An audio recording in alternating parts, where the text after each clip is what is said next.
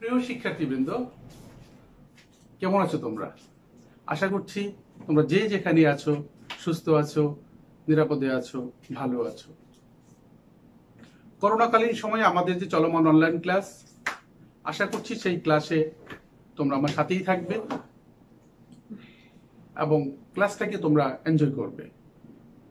আমি আজকে তোমাদের বিবিএ প্রথম বর্ষে প্রিন্সিপালস অফ অ্যাকাউন্টিং যে কোর্স, সেই কোর্সের প্রিপারেশন অফ ফাইন্যান্সিয়াল স্টেটমেন্টের কথা বলবো। সেই ক্লাসে তোমাদের আমি স্বাগত জানাচ্ছি। আমি Md.Shawkat Ali, সহযোগী অধ্যাপক, হিসাব বিজ্ঞান, ঢাকা কলেজ। তোমরা ইতিমধ্যে আমার এই কোর্সের উপরে অনেকগুলো ক্লাস করেছো, বিশেষ করে classification of preparation of financial স্টেটমেন্টের যে ক্লাসটা, ইতিমধ্যে আমি এই চ্যাপ্টারের উপর 4টা ক্লাস নিয়েছি। আজকে এটা আমার পঞ্চম ক্লাস এবং পূর্বের ক্লাসগুলোর মধ্যে আমি তোমাদের টোটাল ফাইন্যান্সিয়াল স্টেটমেন্ট তৈরি করার যে প্রক্রিয়াগুলো সেগুলো আমি আলোচনা করেছি। সেই আলোচনারই আজকে আরেক প্রেক্ষাপটে আমি এখন আজকে দেখাবো তোমাদের যে ফাইন্যান্সিয়াল স্টেটমেন্টের আমাদের যে গত ক্লাসে আলোচনা করেছিলাম যে সিঙ্গেল স্টেপ এবং মাল্টিপল স্টেপ ইনকাম স্টেটমেন্ট এবং নন ক্লাসিফাইড এবং ক্লাসিফাইড ব্যালেন্স শিট আমাদের যে তৈরি করতে হবে তার প্রক্রিয়াগুলো। গত ক্লাসে আমি তোমাদের দেখাতে চেষ্টা করেছি যে সিঙ্গেল স্টেপ ইনকাম স্টেটমেন্ট এবং নন ক্লাসিফাইড ইনকাম ব্যালেন্স শিট আমরা কিভাবে তৈরি করব, এবং আমি একটা এক্সারসাইজ করার মধ্য দিয়ে সেটা আমি তোমাদের বোঝাতে চেষ্টা করেছি। তো আজকেও আমি তোমাদের একটা এক্সারসাইজ করাবো, যে এক্সারসাইজের মধ্য দিয়ে আমরা মাল্টিপল স্টেপ ইনকাম স্টেটমেন্ট এবং ক্লাসিফাইড ব্যালেন্স শিট আমরা কিভাবে করব সেটাই তোমাদের আজকে আমি দেখানোর চেষ্টা করব। তো তোমরা আমার বোর্ডের দিকে তাকালে দেখতে পাচ্ছ একটা এক্সারসাইজ দেওয়া আছে।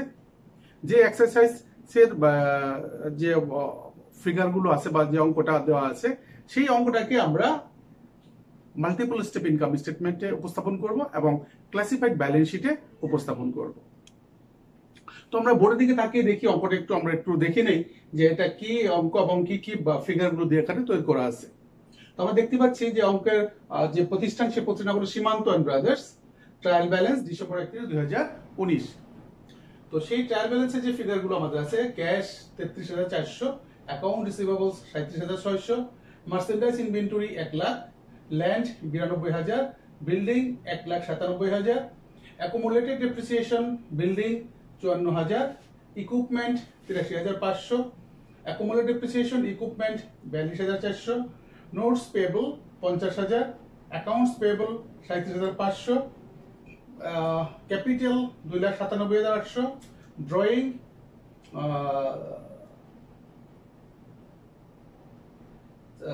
4,600, সেলস ডিসকাউন্ট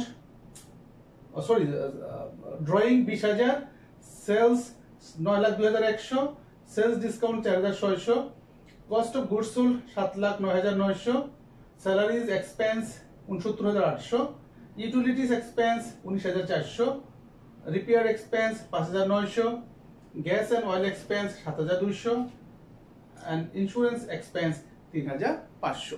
তো এই হলো আমাদের ট্রায়াল ব্যালেন্সের ভিতরের যে অ্যাকাউন্টস গুলো, সেগুলোর অবস্থান, এবং আমাদের টোটাল হলো 13,83,800, 13,83,800। তাহলে এই ট্রায়াল ব্যালেন্সকে ভিত্তি করে আমরা আমাদের মাল্টিপল স্টেপ ইনকামে যাব। তো এই মাল্টিপল স্টেপ ইনকামে যাওয়ার জন্য আমাদের বাকি যে করণীয় কাজগুলো, যেটা আমি বলছিলাম সমন্বয়, যে সমন্বয়গুলো থাকে অবশ্যই সেই অ্যাকাউন্টিং পিরিয়ডের ভিতরে সেগুলোকে সমন্বয় করেই আমাদের কি করতে হবে, সংশ্লিষ্ট আর্থিক বছরের নেট ইনকাম অথবা নেট লস বের করতে হবে। তাহলে আমরা একটু আমাদের সমন্বয়গুলো যেগুলো নিচে দেওয়া আছে আমরা দেখি। এডিশনাল ডাটা হিসাবে সেখানে দেখতে পাচ্ছ ডেপ্রিসিয়েশন ইজ টাকা 20,000 on building and 18,000 on equipment, অর্থাৎ বিল্ডিং এর 20,000 টাকা ডেপ্রিসিয়েশন আর ইকুইপমেন্টের 18,000 টাকা, এবং বলা আছে ব্র্যাকেটে বোথ আর অ্যাডমিনিস্ট্রেটিভ এক্সপেন্সেস। যেহেতু আমরা একটা মাল্টিপল স্টেপ ইনকামেশন করব, সেই জন্য কিছু নির্দেশনা আমাদের দেওয়া আছে যে কোনগুলো আমাদের সেলিং এক্সপেন্সেস, কোনগুলো আমাদের অ্যাডমিনিস্ট্রেটিভ এক্সপেন্স।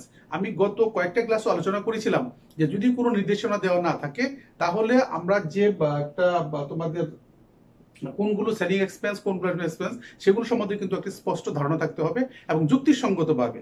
তো সেইভাবেই আমাদের দেখতে হবে। 2 নম্বর, ইন্টারেস্ট টাকা 7,000 due and unpaid on notes payable for December 31। Salaries are 80% selling, 20% administrative. Utilities expense, repair expense and insurance expense are 100% administrative. Taka 15,000 of notes payable are payable next year. Gas and oil expense is the selling expenses. এইগুলো আমাদের additional information বা additional adjustment data এগুলো। এখন আমাদের ইনস্ট্রাকশনে কি বলে দেওয়া আছে, বলা আছে prepare multiple income statement for the year ended December 31, 2019 and classified balance sheet at December 31, 2019। তাহলে এই হলো আমাদের অঙ্কের ডাটা। এই ডাটার উপর ভিত্তি করে আমরা এখন কি করব, আমাদের সলিউশনে চলে যাব, অর্থাৎ আমরা মাল্টিপল স্টেপ ইনকাম স্টেটমেন্ট এবং ক্লাসিফাইড ব্যালেন্স শিট তৈরি করার চেষ্টা করব। আশা করছি তোমরা পুরো ক্লাসটাই অত্যন্ত মনোযোগ সহকারে বোঝার চেষ্টা করবে এবং যদি কোনো সমস্যা বোধ করো অবশ্যই আমার সাথে যোগাযোগ রাখবে। তো চলে যাচ্ছি আমাদের সলিউশনে, মাল্টিপল স্টেপ ইনকাম স্টেটমেন্ট। তো আমি আগেও বলেছিলাম যে এই ইনকাম স্টেটমেন্টের বর্তমান নাম হলো কম্প্রিহেন্সিভ ইনকাম স্টেটমেন্ট, তোমরা সেইটাও লিখতে পারো। আর যদি কেউ শুধুমাত্র মাল্টিপল ইনকাম স্টেটমেন্ট লেখো সেখানেও কোনো ভুল হবে না। তো আমাদের দেখো আমরা চলে যাচ্ছি সীমান্ত and brothers account titles multiple step income statement for the year ended December 31, 2019। আমি গত ক্লাসে বলেছিলাম যে ফর দ্য ইয়ার এন্ডেড 2019 লেখার তাৎপর্যটা কি বা কেন আমরা লিখি। কারণ ইনকাম স্টেটমেন্ট হলো পুরো অ্যাকাউন্টিং পিরিয়ডের জন্য, অর্থাৎ পুরো বছরের জন্য আমাদের কত লাভ বা লোকসান হলো সেটা বের করা। সেই জন্য আমাদের ডেটটা হবে ফর দ্য ইয়ার এন্ডেড, যে সময়কালের জন্য সেই সময়কালের জন্য আমরা লিখবো। চলে যাচ্ছি আমরা আমাদের অঙ্কের মধ্যে। তাহলে আমাদের যেহেতু আমরা মাল্টিপল স্টেপ ইনকাম করব, আমাদের ধাপে ধাপে যে প্রথম আমাদের বের হবে কি, আমাদের বের করে নিয়ে আসতে হবে যে আমাদের রেভিনিউজ কি কি আছে। তাহলে আমরা এই অঙ্কের দিকে তাকালে আমরা দেখতে পারি যে অঙ্কের মধ্যে আমাদের রেভিনিউজ বলতে একটি আছে, সেটা হলো সেলস রেভিনিউ। তাহলে আমাদের অঙ্কে শুরু হবে সেলস রেভিনিউ দিয়ে।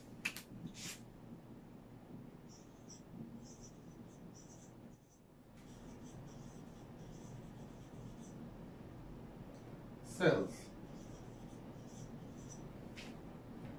সেলস কত আছে আমাদের, 9,02,100।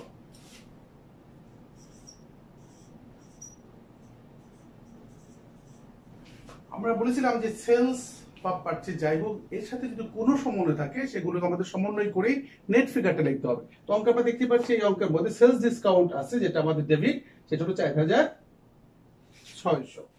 আমরা দেব নেট সেলস ডিসকাউন্ট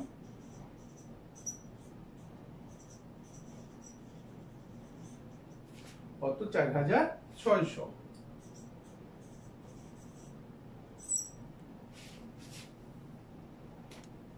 তো আমাদের নেট সেলস হচ্ছে কত, 9,02,100 বিয়োগ হলো 4,600, 8,97,500, 8,97,500। এটাকে আমরা কি বলবো, এটাকে বলবো আমরা net sales.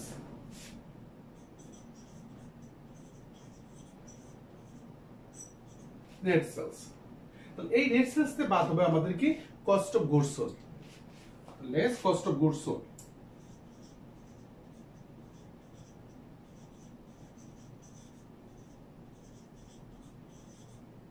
Cost of goods sold কত আছে আমাদের, আচ্ছা আমরা এই ফিগারটাকে আমরা এখানে না লিখি, আমরা ফার্স্ট ইনার প্রবে লিখি 8,97,700 0 0 6,500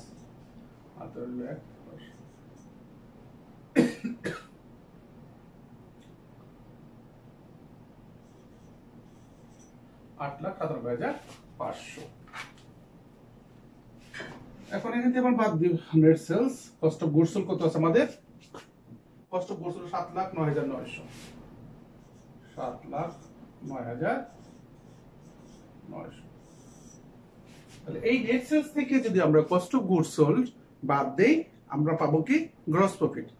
তাহলে কস্ট অফ গুডস সোল্ড কি, তাহলে কস্ট অফ গুডস সোল্ড হলো এই যে আমরা বিক্রয় করলাম 8,97,500 টাকা, এই পণ্যটাকে আমাদের এই পর্যায়ে নিয়ে আসতে কত খরচ হয়েছিল, কত হয়েছিল, 7,09,900 টাকা। অর্থাৎ বিক্রিত পণ্যের ব্যয় সেটা হলো 7,09,900।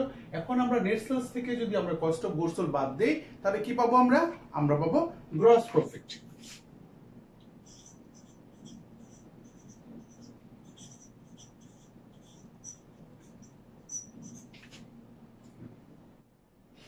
বিয়োগ 7,09,900, 1,87,600, 1,87,600। তাহলে আমাদের মাল্টিপল স্টেপ ইনকাম স্টেটমেন্টের প্রথম যে অংশটা গ্রস প্রফিট, সেই গ্রস প্রফিটটা পেয়ে গেলাম কত? 1,87,600। আশা করছি তোমরা এই পর্যন্ত বুঝতে কোনো সমস্যা হয়নি। এখন আমরা যাব পরবর্তী স্টেপে, অর্থাৎ খরচ যেগুলো আছে, এক্সপেন্স যেগুলো আছে, এক্সপেন্স গুলোকে আমরা কি করব? ধাপে ধাপে দেখবো। সেই ধাপটাকে আমরা কি করছি? দুই ভাগে ভাগ করতে পারি। একটা হলো অপারেটিং এক্সপেন্স, আর হলো নন অপারেটিং এক্সপেন্স। অর্থাৎ অপারেটিং এক্সপেন্স আবার দুই প্রকার। তাহলে আমরা বাদ দেবো কি? Operating expenses.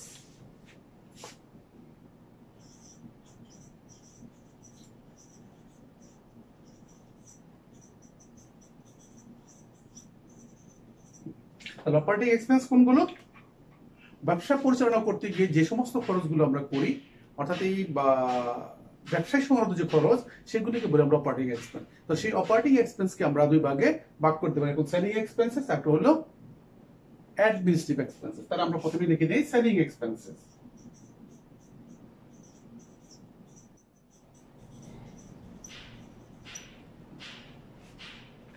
তাহলে সেলিং এক্সপেন্স কোনগুলো? সেলিং এক্সপেন্স হলো সেই সমস্ত খরচ যে খরচগুলো সরাসরি বিক্রয়, আমি গত ক্লাসে বলেছিলাম, বিক্রয়ের সাথে সম্পর্কিত। অর্থাৎ sales increase, sales development, sales promotion, বা বিক্রয়ের সাথে যে রিলেটেড যে সমস্ত খরচগুলো, সবগুলি আসবে সেলস এক্সপেন্স। এবং কোনগুলো সেলিং এক্সপেন্স, সেগুলো একটা লিস্ট তোমাদের আমি অলরেডি দিয়ে দিয়েছি। আশা করছি তোমরা সেগুলো বুঝতে পেরেছো এবং মনের মধ্যে গেঁথে রেখেছো। এখন এই অঙ্কের মধ্যে আমাদের দেখতে হবে যে সেলস রিলেটেড কোন খরচ আমাদের আছে কিনা। যদি আমরা সেখান থেকে দেখতে পাই তাহলে আমরা দেখবো, আদারওয়াইজ আমাদের ইনস্ট্রাকশন, অ্যাজ পার ইনস্ট্রাকশন আমরা চলে যাব। আমাদের এই অঙ্কের মধ্যে আমরা দেখতে পাচ্ছি বলা আছে যে depreciation is 2,000 and building 80,000, equipment both are administrative, আমরা যাবে না। ইন্টারেস্ট টাকা এটা আমাদেরও যাবে না। Salaries R 80% selling and 20% administrative. Salaries R 80% selling and 20% administrative. তাহলে স্যালারিজ টাকা কত আছে আমাদের? আমাদের স্যালারিজ হলো 69,800। তাহলে স্যালারিজ এক্সপেন্স।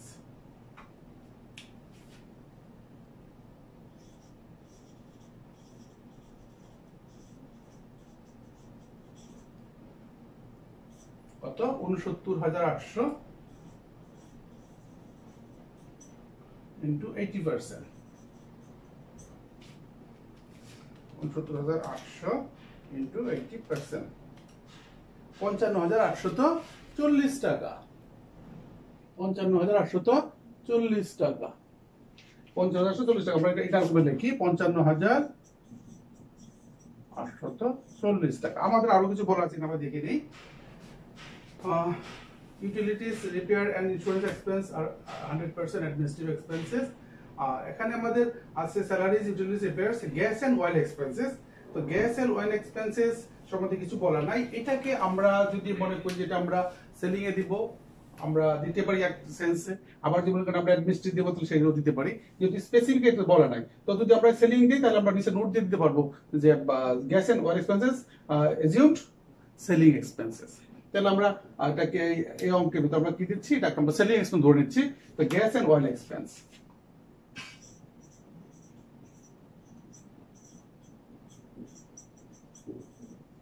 কত টাকা আছে? 7,200।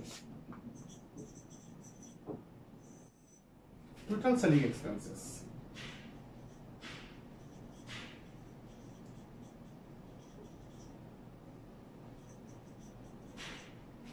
হয় 55,840 প্লাস 7,200, 63,040 টাকা। 63,040। এবার আমরা লিখবো কি? Administrative expenses.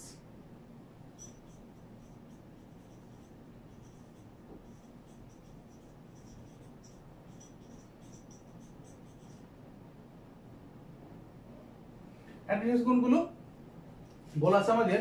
Depreciation 20,000 and building 18,000 on equipment both are administrative। তাহলে আমাদের দুটোকে আমরা কোথায় নিয়ে আসবো? অ্যাডমিনিস্ট্রেটিভ নিয়ে আসবো। ডেপ্রিসিয়েশন এক্সপেন্স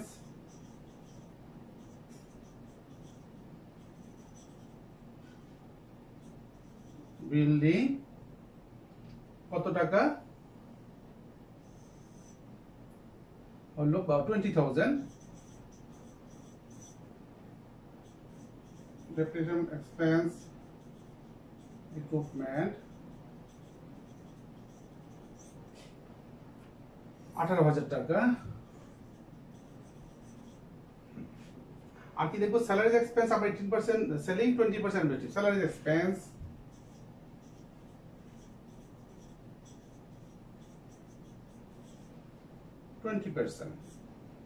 কত টাকা ছিল 69,000 20%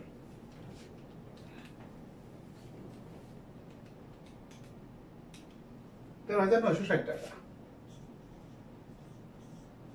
13,960 utilities repairs and insurance expense are 100% administrative তাহলে utilities expense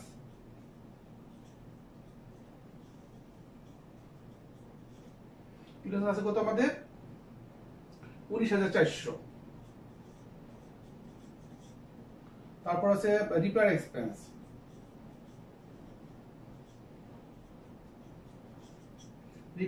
আছে আমাদের 5,900 and insurance expense 3,500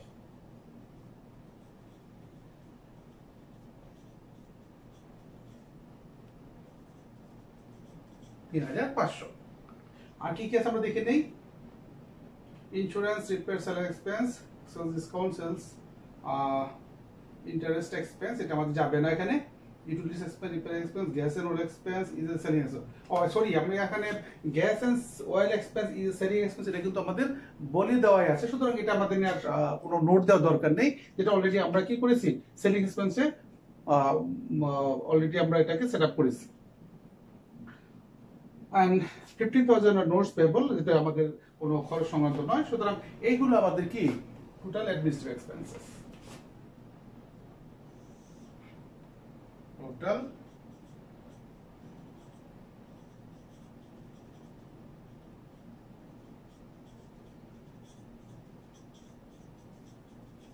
স্টুডেন্টস কত হয় আমাদের দেখে নিই একটু যোগ করে 20,000 plus 18,000 plus 13,560 plus 19,400 plus 5,900 plus 3,500 তাহলে 80,760 টাকা 80,760 টাকা আমার হয়তো যোগ বিয়োগে ভুল হতেও পারে তোমরা কিন্তু অঙ্ক যদি সব ঠিক থাকে তোমরা দেখে নিবে তোমরা আবার নিজেরাও করার চেষ্টা করবে তাহলে আমরা কি দেখতে পাচ্ছি এখানে যে আমাদের যে খরচ অপারেটিং এক্সপেন্সেস সেটাকে আমরা দুই ভাগে ভাগ করেছি সেটা এক নম্বর হলো সেলিং এক্সপেন্সেস আর হলো অ্যাডমিনিস্ট্রেটিভ এক্সপেন্সেস তাহলে সেলিং এক্সপেন্স কোনগুলো সেটা আমি আগে বলেছিলাম যে বিক্রয় সংক্রান্ত খরচ আর অ্যাডমিনিস্ট্রেটিভ এক্সপেন্স গুলো যেগুলো বিক্রয়ের সাথে সরাসরি সম্পর্কযুক্ত না কিন্তু বিক্রয় করার জন্য এই খরচগুলো লজিস্টিক সাপোর্ট হিসেবে ইউজ করতে হয় সেগুলো হলো প্রশাসনিক খরচ অর্থাৎ প্রশাসন বা মেইনটেইন করার জন্য যে খরচগুলো হচ্ছে সেগুলিকে বলে আমরা কি প্রশাসনিক খরচ তার মধ্যে আমরা depreciation expense building depreciation expense equipment এগুলো লিখলাম তাহলে টোটাল অ্যাডমিনিস্ট্রেটিভ এক্সপেন্স হলো কত 80,760 টাকা এখন এই সেলিং এক্সপেন্সেস এবং অ্যাডমিনিস্ট্রেটিভ এক্সপেন্স দুটোকে একসাথে যোগ করে যেটা বের হবে সেটা হলো total operating expenses total operating expenses কত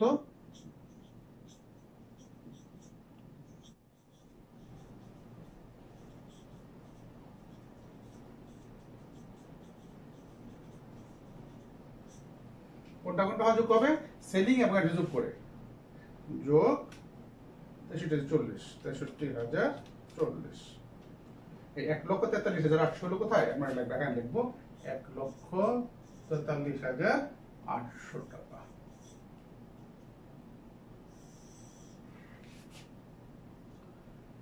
তাহলে আমাদের দেখা যাচ্ছে কি গ্রস প্রফিট হলো 1,87,600 আর টোটাল অপারেটিং এক্সপেন্স দাঁড়ালো কত 1,43,800 তাহলে এই দুইটা বা গ্রস প্রফিট থেকে যদি আমরা টোটাল অপারেটিং এক্সপেন্স বাদ দেই যে ফিগারটা বের হবে সেটা হলো ইনকাম ফ্রম অপারেশন এটাকে বলা হয় ইনকাম ফ্রম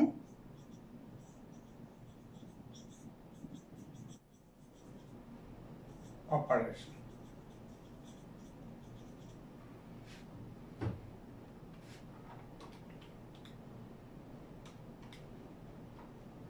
$43,800 $43,800 অর্থাৎ অপারেশনাল ইনকাম, ব্যবসা পরিচালনা করে যে খরচটা আমাদের আয়টা হলো সেটা হলো অপারেশনাল ইনকাম। আমাদের গ্রস প্রফিট ছিল 1,37,600 আর আমাদের টোটাল অপারেটিং এক্সপেন্স হলো 1,43,800 বিয়োগ দিলে যেটা দাঁড়ায় সেটা হলো ইনকাম ফ্রম অপারেশন 43,800। এখন এই অঙ্কটা দেখে আমাদের বুঝতে হবে যে আর কোনো আমাদের বলছিলাম যে নন অপারেটিং এক্সপেন্স নট ইনকাম কিছু আছে যেগুলোকে বর্তমানে আমরা বলি যে other income or gains, other losses and other expense or loss, এই রিলেটেড কোনো জিনিস আমাদের এখানে আছে কিনা সেটা দেখেই আমরা এই ফিগারটাকে বসাবো। যদি আমাদের আদার ইনকাম এন্ড গেইনস অথবা আদার এক্সপেন্সেস এন্ড লসেস যদি না থাকতো তাহলে কিন্তু এটাকে সরাসরি আমরা কি লিখতে পারতাম, নেট ইনকাম লিখে দিতে পারতাম।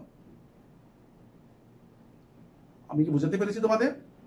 অর্থাৎ আমার যখন ইনকাম ফ্রম অপারেশন লিখবো এটা লেখার আগে, টাইটেলটা লেখার আগে আমার অঙ্কের দিকে তাকাতে হবে। তাকে আমরা কি দেখবো যে আমাদের আদার্স ইনকাম অথবা আদার এক্সপেন্সেস সংক্রান্ত কোনো আইটেম বা দফা আছে কিনা। যদি এগুলো না থাকে তাহলে এই জায়গায় আমরা ইনকাম ফ্রম অপারেশন না লিখে সরাসরি নেট ইনকাম আমরা লিখতে পারি। তাহলে এই এক্সারসাইজের মধ্যে আমরা দেখতে পাচ্ছি যে আমাদের একটা ফিগার এখানে দেওয়া আছে, ইন্টারেস্ট টাকা 7,000 due and unpaid note payable December 31।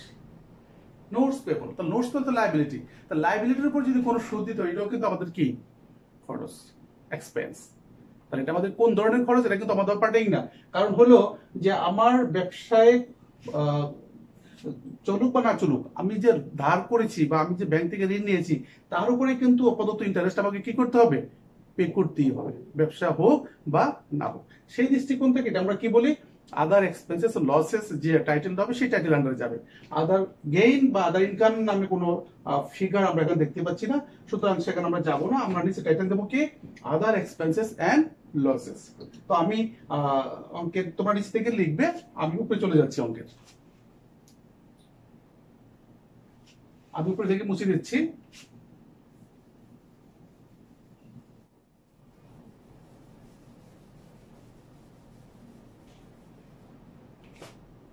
$43,800 না?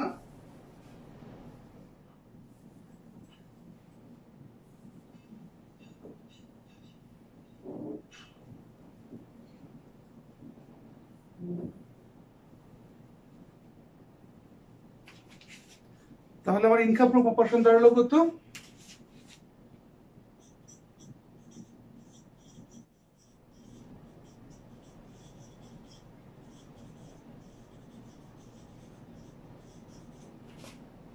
$43,800। $43,800।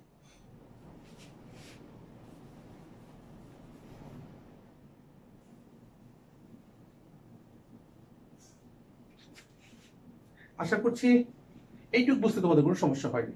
এখন আমাদের আদার্স ইনকাম এন্ড গেইনস যেহেতু নাই, আমাদের পরবর্তী হবে কি, আদার এক্সপেন্সেস এন্ড লসেস। অর্থাৎ এই ইনকাম থেকে আমাদের আরো কিছু নন অপারেটিং যেটাকে আমরা বলি সেটাই আর কি, আদার এক্সপেন্সেস এন্ড লসেস। এই টাইটেলের উপরে আমাদের একটা খরচ দেখতে পাচ্ছি, সেটা ইন্টারেস্ট এক্সপেন্স। একটু লেস হবে, আদার এক্সপেন্সেস এন্ড লসেস। এই টাইটেল হবে কি আছে আমাদের টাইটেলটা, সেটা হলো ইন্টারেস্ট এক্সপেন্স।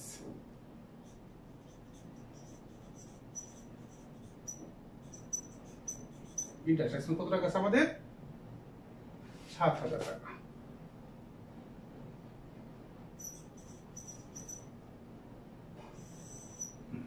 তাহলে এখন আমরা আমাদের অঙ্কে লিখতে পারি, যেহেতু আমাদের ট্যাক্স সংক্রান্ত কোনো জিনিস এখানে আমাদের নেই বা কোনো আইটেম নেই, তো সরাসরি এটাকে আমরা কি লিখতে পারি, নেট ইনকাম লিখতে পারি।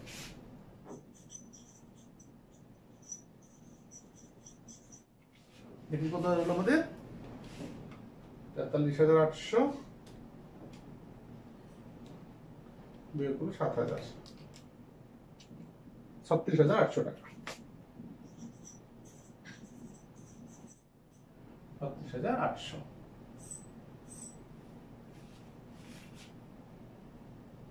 তাহলে আমরা এই অঙ্কটার মধ্যে দেখতে পাচ্ছি যে কিভাবে আমাদের স্টেপ বাই স্টেপ অঙ্কটা করে আমরা আমাদের কাঙ্ক্ষিত যে নেট ইনকাম বা নেট লস যেটা বের হওয়ার কথা সেটা আমরা বের করতে পেরেছি। এই অঙ্কের মধ্যে দেখতে পাচ্ছি আমাদের গ্রস প্রফিট এবং অপারেটিং এক্সপেন্স নন অপারেটিং এক্সপেন্স ছিল, সেগুলো সব সমন্বয় করে যোগ বিয়োগ করে আমরা এখন দাঁড়ালাম আমাদের নেট ইনকাম হলো 36,800 টাকা। আশা করছি তোমরা এই মাল্টিপল স্টেপ ইনকাম স্টেটমেন্টের বোঝার মধ্যে কোনো সমস্যা নেই। আমি এখন চলে যাব আমাদের পরবর্তী ইনস্ট্রাকশনে। কি করতে বললো আমাদের? Classified balance sheet. তাহলে ক্লাসিফাইড ব্যালেন্স শিট করতে হলে আমাদের কি দরকার? যদিও আমাদের ওনারশিপ স্টেটমেন্ট করতে বলেনি, কিন্তু আমাদের ওই ব্যালেন্স শিট করার জন্য আমাদের কি করতে হবে? ওনারশিপ স্টেটমেন্টটা করে নিলে ভালো হয়।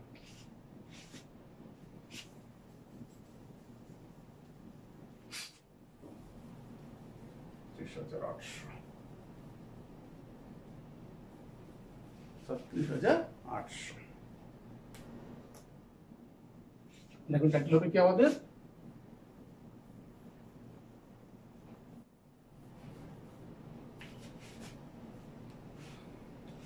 ownership statement.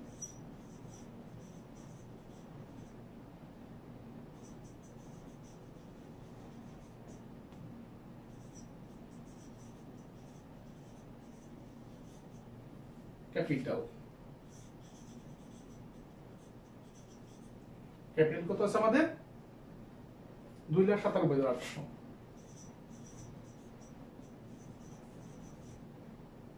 এর সাথে আমাদের কি হবে? অ্যাড হবে নেট ইনকাম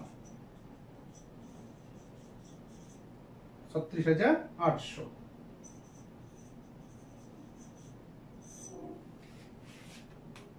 দুই লাখ 3,97,800, 3,34,600।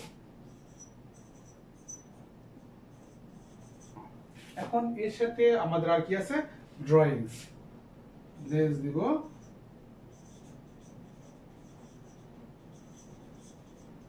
ড্রয়িংস। কত টাকা আছে আমাদের? 20,000 টাকা।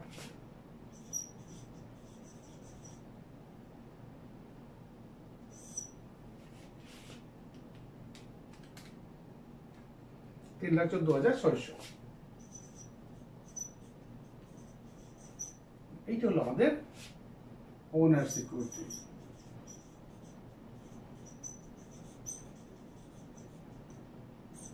ব্র্যাকেটে দেখতে পারি আমরা এমডি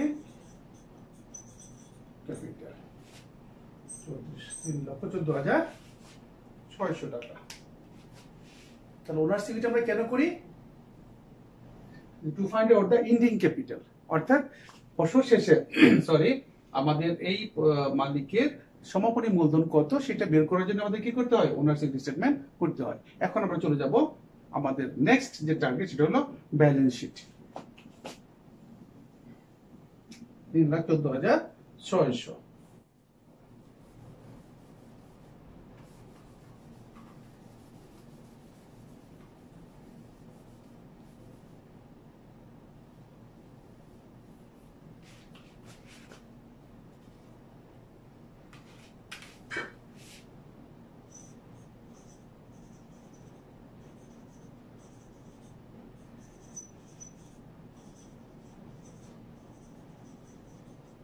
এখন কিন্তু ডেটটা আমি ওই ফর দ্য ইয়ার ইন্ডেড শব্দটা লিখতে পারবো না। আমি গত ক্লাসে বলেছি, সুতরাং আজকে আমি আর বলছি না।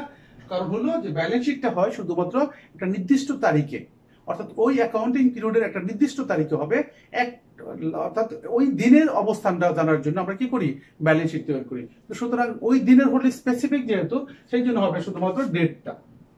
এখানে আর আমাদের কি হবে না? ফর দ্য ইয়ার এগুলো হবে না, শুধুমাত্র ডিসেম্বর 31 দিলে হবে। এজ অন ডিসেম্বর 31 অথবা এজ এ ডিসেম্বর 31, তুমি যেটাই দাও না কেন, কিন্তু ফর দ্য ইয়ার ইন্ডেড এই শব্দটা লেখা যাবে না। তাহলে ব্যালেন্স শিট, তাহলে হোয়াট ইজ ব্যালেন্স শিট? গত ক্লাসে বলেছিলাম যে ব্যালেন্স শিট হলো যে statement of assets and liabilities, অর্থাৎ এই প্রতিষ্ঠানের কি সম্পদ আছে এবং কি দায় আছে তার বিবরণী হলো কি? Balance sheet. আর যেহেতু এটা ক্লাসিফাইড ব্যালেন্স শিট, সুতরাং আমাদের অ্যাসেটস এবং লায়াবিলিটিস গুলো কি করতে হবে? আমাদের তার স্থায়িত্বের ভিত্তিতে আমাদের এটাকে সাজাতে হবে, অর্থাৎ current assets, property, plant, equipment and ঠিক লায়াবিলিটিস সেভাবে আমাদের সাজাতে হবে, যে আমাদের লং টার্ম লায়াবিলিটি এন্ড কি আমাদের কারেন্ট লাইবিলিটিস। আমরা চলে যাচ্ছি আমাদের ব্যালেন্স শিটে। 3,14,600 না? তাহলে ব্যালেন্স প্রথমে আমাদের কি অ্যাসেটস আমরা লিখবো।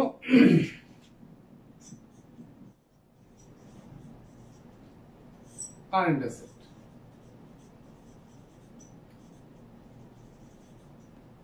কারেন্ট অ্যাসেট কি, যে সম্পদগুলো খুব তাড়াতাড়ি নগদ রূপান্তর করা যায় সেই সমস্ত সম্পদগুলোকে আমরা বলি কারেন্ট অ্যাসেট।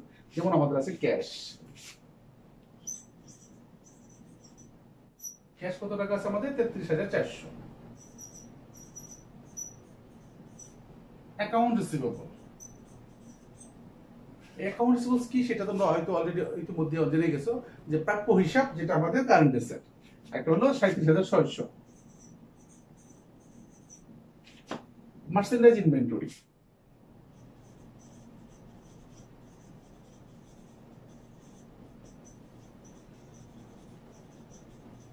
₹1,00,000।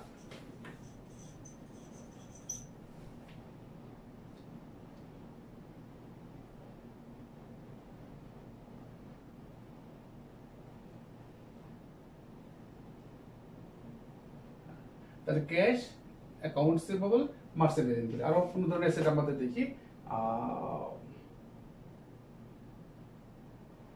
আমাদের এই কটা মিলে হলো total current assets. Total current asset কত টাকা? টোটাল কারেন্ট অ্যাসেট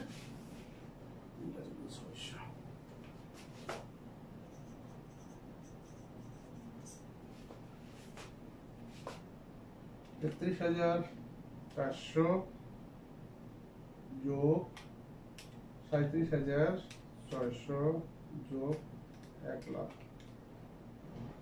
1,71,000 টাকা। 1,71,000 হলো আমাদের টোটাল কারেন্ট অ্যাসেট। এখন যাব আমরা লং টার্ম ইনভেস্টমেন্ট। আমাদের লং টার্ম ইনভেস্টমেন্ট এখানে কিছুই নেই। এখন আমরা চলে যাব property, plant, equipment. Fixed asset, property,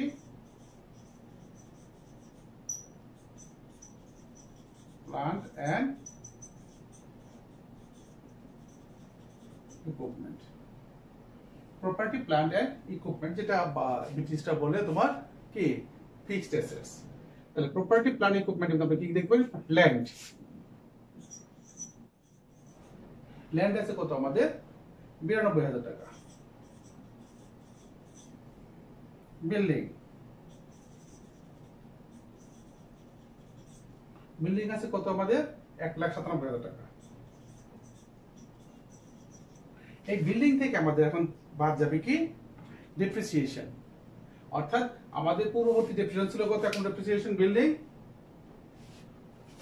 এখন ডেপ্রিসিয়েশন বিল্ডিং ছিল 83,500, আর নতুন আসলো কত আমাদের? 20,000 লেস অ্যাকুমুলেটেড ডেপ্রিসিয়েশন।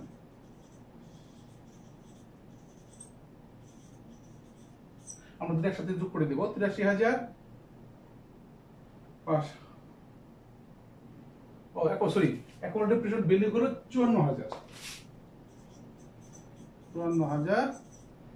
আর এর সাথে আরো আছে কত? বিল্ডিং 20,000। এই দুটো যোগ করলে হবে কত? 54,000 যোগ হলো 20,000, 74,000 টাকা। এটা কি দিব আমরা? বাদ দিব। বিয়োগ হলো 1,23,000 টাকা।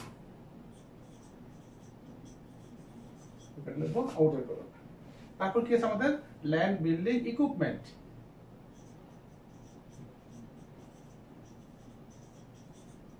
ইকুইপমেন্ট কত আছে আমাদের?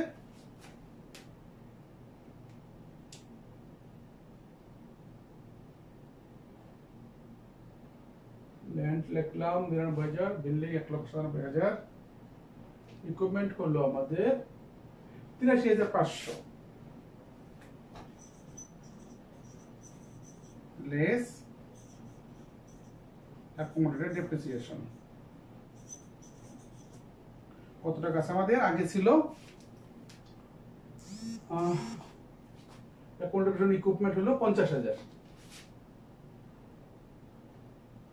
সরি অ্যাকাউন্টের হলো কত 42,400, 42,400 যোগ হলো কত, নতুন দাঁড়ালো কত 18,000,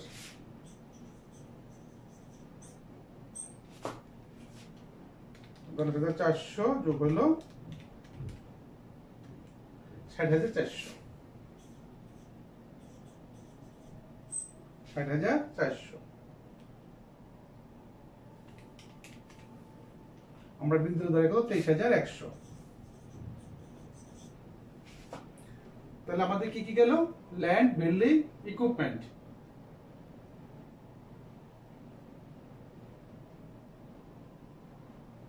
ইকুইপমেন্ট আর কি কোন আছে কারণ দেখো, আর কোন ইকুইপমেন্ট আমাদের নেই, তাহলে এটা হলো আমাদের কি টোটাল অ্যাসেটস। এখন 1,71,000 প্লাস 92,000 প্লাস 1,23,000 প্লাস 23,100, এই আমাদের টোটাল অ্যাসেটস দাঁড়ালো কত, অর্থাৎ কারেন্ট অ্যাসেটস এবং এই ফিক্সড অ্যাসেট মিলে টোটাল দাঁড়ালো কত 4,09,100, 4,09,100। This is total assets.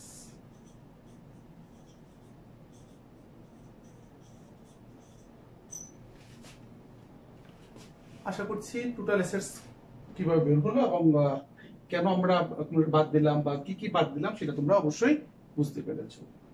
আমরা এখন চলে যাব লাইবিলিটিস এন্ড ওনার সিকিউরিটি। আমার নিচে যেহেতু জায়গা নাই আমি উপরে লিখছি, তোমরা কিন্তু অঙ্কের নিচে লিখবে। আপনাদের বলে রাখি আমি কিন্তু একটা বিবরণীর ভিতরে সবগুলো লেখার চেষ্টা করেছি, যেহেতু আমার বোর্ডের জায়গা কম। তোমরা কিন্তু প্রত্যেকটা বিবরণীর জন্য প্রত্যেকটা আইটেমের জন্য আলাদা আলাদা বিবরণী তৈরি করবে, অর্থাৎ ইনকাম স্টেটমেন্টের জন্য একটা, ওনারশিপ স্টেটমেন্টের জন্য একটা এবং ব্যালেন্স শিটের জন্য একটা, তিনটার জন্য তিনটা অবশ্যই কি করতে হবে, তোমাদের বিবরণী তৈরি করতে হবে। তোমরা ব্যালেন্স শিট পেলে কত 4,09,100।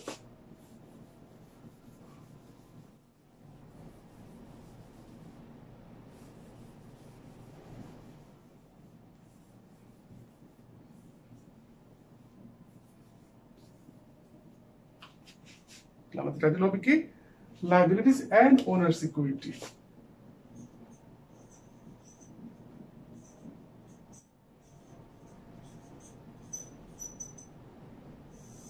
প্রথমে লিখবো আমরা লায়াবিলিটিস,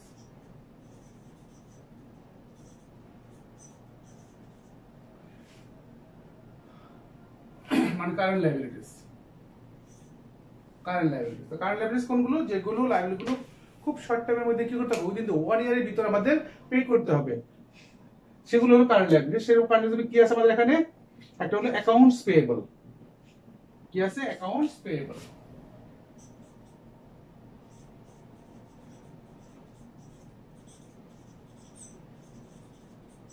অ্যাকাউন্টস পেয়েবল কত আছে আমাদের 37,500।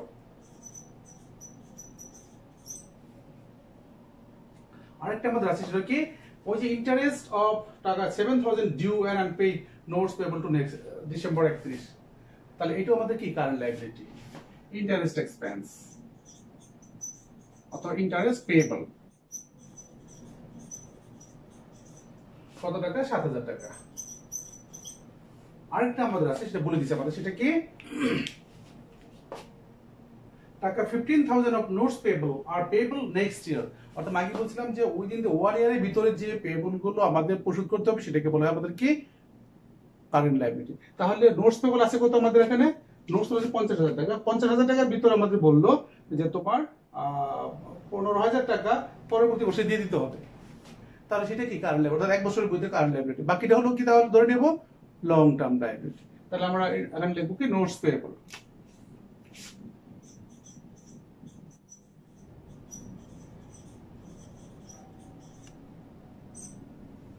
নোটস পেয়েবল কত, 15,000 টাকা।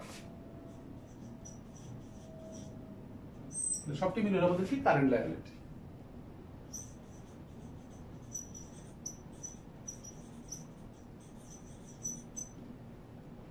টোটাল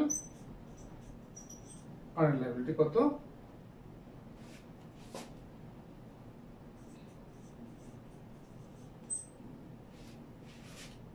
37,500 প্লাস 7,000 প্লাস হলো 15,000, 59,500, 59,500 এটা হলো কারেন্ট লায়াবিলিটি। এবার আমরা দেখব লং টার্ম লায়াবিলিটি।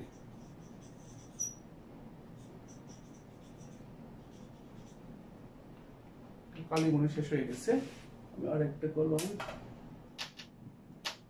লাল কলমটা লিখে আমি long term liability. Long term liability কি?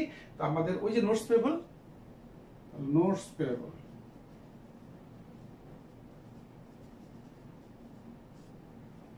50 বিয়োগ হলো 15, কত টাকা? 35,000 টাকা। এগুলো হবে টোটাল লায়াবিলিটিস।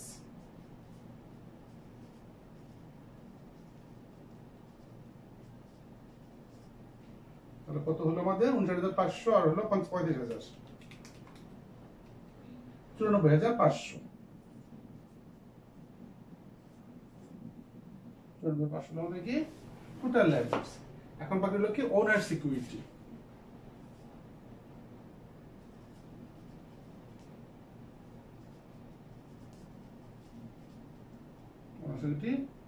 মানে ইন্ডিয়ান ক্যাপিটাল।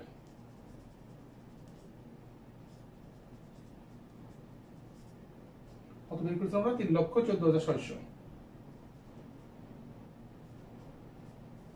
3,14,600। তাহলে এই টোটাল লায়াবিলিটিস এন্ড ওনারশিপ যোগ করে যেটা হবে সেটা হবে কি আমাদের total liabilities and owner security. Total liabilities and OW owners equity plus 3,14,600, 4,09,100, 4,09,100, 4,09,100। তাহলে আমাদের টোটাল অ্যাসেটস ছিল কত? 4,09,100। আমাদের টোটাল লায়াবিলিটি ওনার সিকিউরিটি ছিল 4,09,100। যেহেতু আমাদের অ্যাসেটস এবং লায়াবিলিটির দুইটা সাইডই মিলে গেল, তাহলে আমরা ধরে নেব যে আমাদের অঙ্ক সঠিক আছে। তাহলে এই যে আমাদের অ্যাসেটস এবং লায়াবিলিটিস গুলোকে ভাগ করে লেখা, এই লেখাটার কারণে এটাকে বলা হয় ক্লাসিফাইড ব্যালেন্স শিট। অর্থাৎ অ্যাসেটস এবং লায়াবিলিটি যার যার নেচার অনুযায়ী সেটাকে আমরা সাজানো বা উপস্থাপন করাটা হলো আমাদের এই ক্লাসিফাইড ব্যালেন্স শিটের মূল উদ্দেশ্য। অর্থাৎ একটা কোম্পানি বা এটার যারা স্টেক হোল্ডার বা এটার যারা কি বলবো বেনিফিশিয়ারি, তাদের সহজেই বুঝতে পারে যে একটা ব্যালেন্স শিট দেখে যে কোনগুলো কারেন্ট অ্যাসেটস, কোনগুলো ফিক্সড অ্যাসেটস, কোনগুলো কারেন্ট লায়াবিলিটি, কোনগুলো লং টার্ম লায়াবিলিটি, এগুলো খুব সহজভাবে তথ্যগুলি পাওয়ার জন্যই কিন্তু মূল উদ্দেশ্য হলো এই ক্লাসিফাইড ব্যালেন্স শিট তৈরি করা। তাহলে আমরা আজকে যে এক্সারসাইজটা দেখলাম সেই এক্সারসাইজের মধ্য দিয়ে আমরা মাল্টিপল স্টেপ ইনকাম স্টেটমেন্ট, ওনার সিকিউরিটি স্টেটমেন্ট এবং ক্লাসিফাইড ব্যালেন্স শিট কিভাবে আমরা উপস্থাপন করবো, একটা অঙ্ককে সম্পূর্ণ করব, সেই বিষয়টা আমরা লক্ষ্য করেছি। তো আশা করব তোমরা আমার এই ক্লাসের সাথে সারাক্ষণই ছিলে এবং তোমরা বুঝতে চেষ্টা করেছো। তারপরে যদি তোমাদের বোঝার মধ্যে কোনো সমস্যা থাকে তোমরা অবশ্যই আমাকে বা আমার সেল নাম্বারে যোগাযোগ করে আমার সাথে কথা বলবে, আমি তোমাদের সমাধান দেওয়ার চেষ্টা করব। আশা করছি তোমরা সারাক্ষণে আমার সাথে ছিলে এবং ক্লাসটাকে উপভোগ করেছো। তোমাদের আবারও আমি আমার এই ক্লাসে সারাক্ষণ থাকার জন্য ধন্যবাদ ও অভিনন্দন জানিয়ে এবং তোমাদের সুস্বাস্থ্য কামনা করে আমার ক্লাস এখানেই শেষ করছি। আল্লাহ হাফেজ।